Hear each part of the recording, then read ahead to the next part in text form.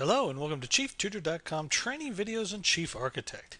In this lesson we'll be discussing how to make skylights with Chief Architect.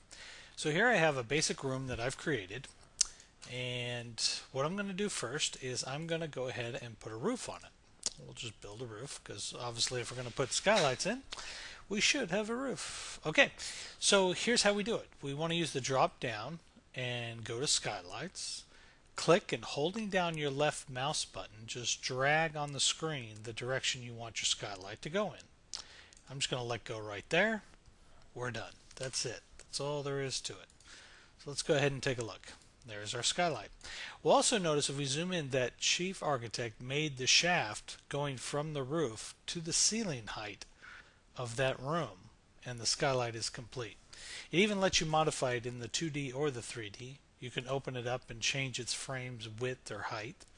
You can also change the way it was built inside, so that hole that's built inside. You can do plumb, square sides, or both. If you do both, then it does one plumb and one square.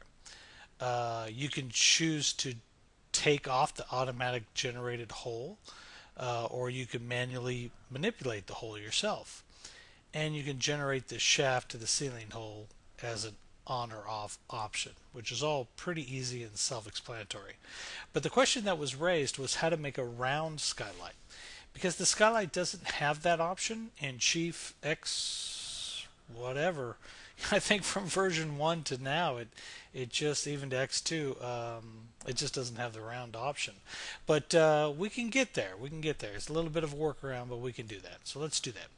The first thing I'm going to do is I'm going to use the CAD tools, and I'm just going to draw the circle of where I want the skylight. Okay, once I have it the way I want it, I'm going to select it and use this, Convert Polyline. And I'm going to convert it to a hole in the ceiling platform. Click OK. And click OK again. Now with that done, I'm going to copy and paste it in place. I want to create the exact same hole again.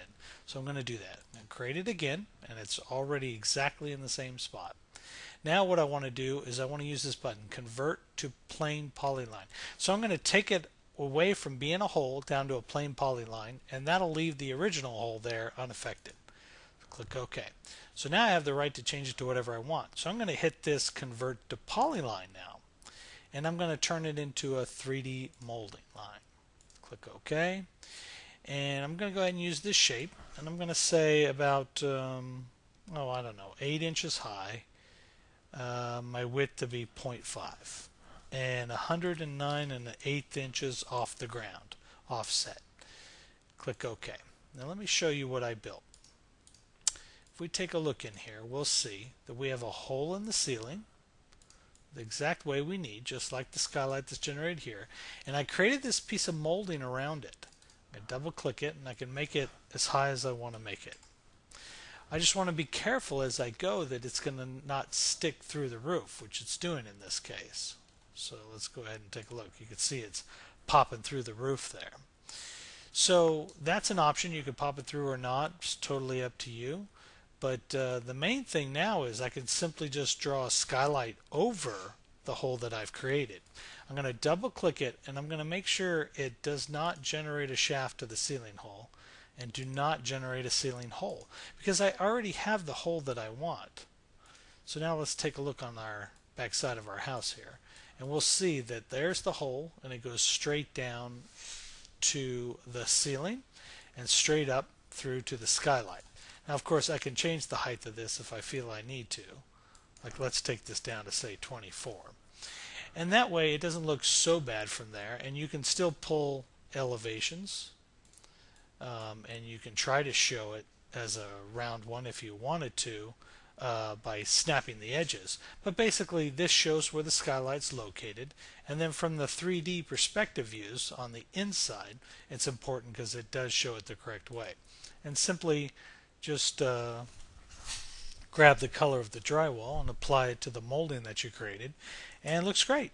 And from there, if you want, you just simply copy and paste. I mean, if you wanted more, let's say I want to take all that except for that, copy and paste another one, maybe put it here. Excuse me. See if I can edit that out, and there you go. So you can go nuts with it, and it should work fine. I mean, the ray trace should pick up the light coming through it. Hopefully, all's well that ends well. Just remember to put a skylight over the second one.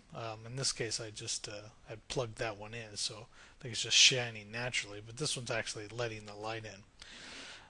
So there it is. That's how you mess with skylights here at ChiefTutor.com using X2. Hopefully in the future versions they will figure out how to make that round skylight easier. But until then, this is the trick of the trade.